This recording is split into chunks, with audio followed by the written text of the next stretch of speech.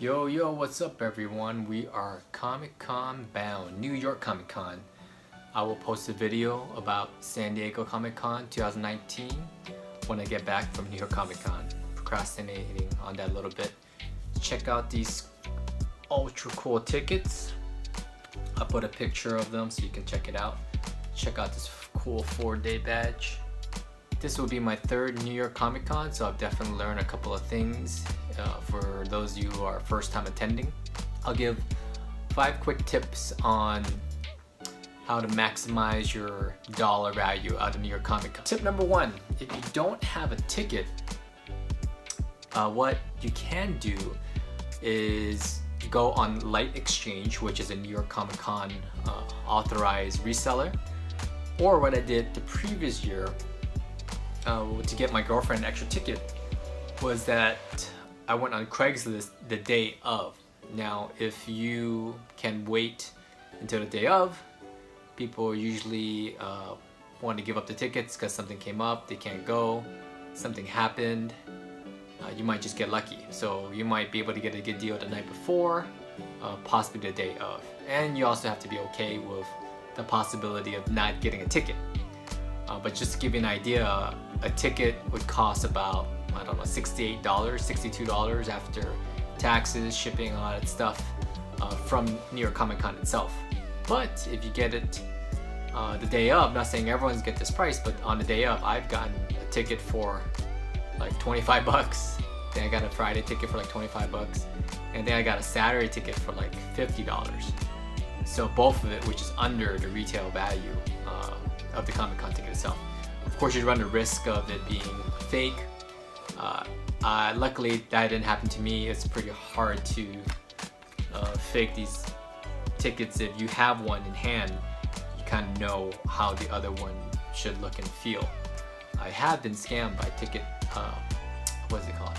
Hawkers before, so do be careful. So tip number 2, to save money, not on tickets, but to save money on food, is to bring your own food. So Comic-Con allows you to bring in food as much as you want. I'm not sure if they allow you to bring in liquids, but definitely you can bring as much food and snacks as you want. So last year, me and my girlfriend, we like to cook, so we cooked our own food.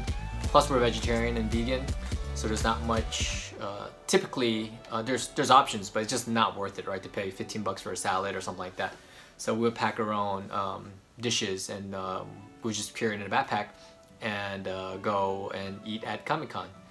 Now, I will give you an inside tip for getting free food, but it might not apply to this year's Comic-Con. So last year's Comic-Con, if you go up to the Sci-Fi Lounge, they had those claws. So the claw machines, you go down, you grab a Happy Doll, or you can go down and grab an Easter egg. So I saw everyone going for the dolls, and then someone whispered back to me, say, hey, go for the Easter egg. I'm like, what's in the Easter egg? Why would I want the Easter egg? And he told me that, hey, in the Easter egg, there's vouchers for food. So me and my girlfriend started going after the Easter eggs, and I think we got $60 worth of free food for 4 days. And we gave some to friends as well, because we couldn't eat it all. The food vouchers only work for the food in the food court. It doesn't work for the trucks. So just FYI. Not sure if they're gonna have that this year, but if they do, hopefully you guys go for the egg. Let's see what else. Oh, these last two, check this out. Bam! That's my Stranger Kids, Garbage Pail Kids with Stranger Things as brand. That's the only thing I've kept in Comic-Con this last year. I sold everything else, just had to make a little bit of money that year, so got rid of those.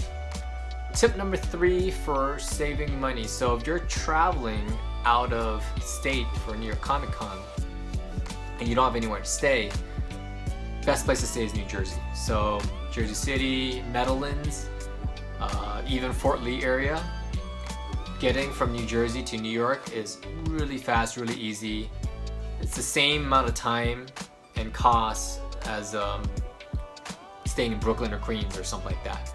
So definitely, if you can't find places to stay in New York, you want to save some money, Meadowlands, New Jersey is the city, and then Jersey City, and then Fort Lee as well. Those are all places with public transportation.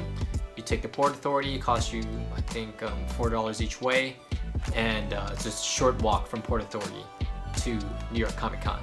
So tip number 4 I would say is you want to go out there and get some memorabilia. You want to take home some toys, some new releases, some comics and whatnot. So what I recommend doing, and this might rub other people wrong, but if you really want something, I think you should buy 2 of them. One to buy and then one to sell online. And a lot of people think, oh, that's not fair, you know, why are you selling it for double the price? For people who are not at Comic-Con, that just raises the price for collectors.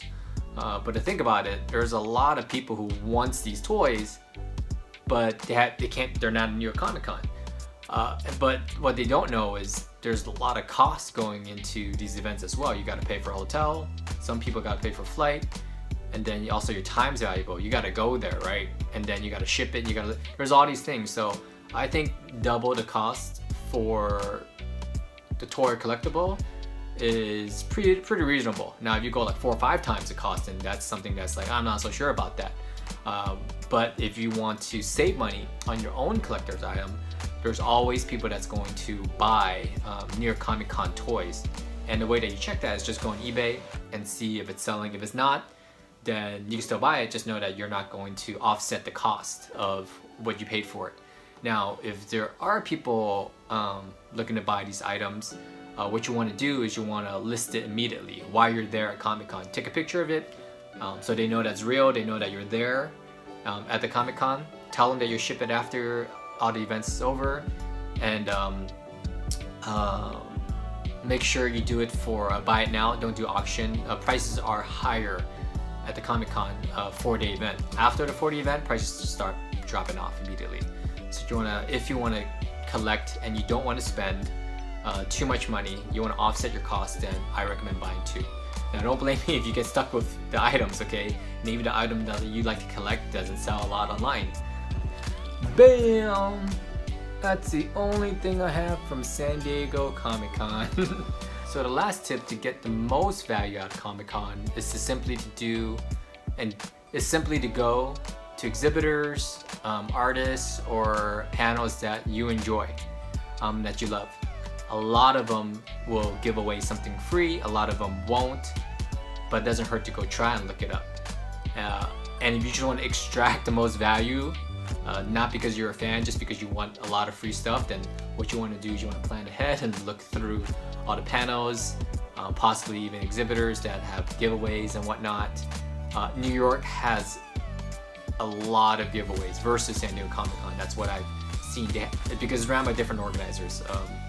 San Diego Comic-Con's a non-profit. New York is ran by a ReedPop, so they're for-profit. They have these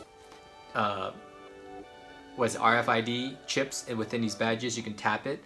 So I don't know how to do it in New York, but they've gotten the vendors to all tap your badge to get your information, but they'll give something cool at the end of the day. Also, at the panels and at a lot of panels, they'll have some comic giveaways, they'll have some poster giveaways sometimes. At the main hall, there's a lot of giveaways. There it is. There's my 5 tips for getting the most value out of New York Comic Con. I hope you enjoy. I hope to see you there. And if I don't, please message me for any questions and I'll try to answer as best as I can.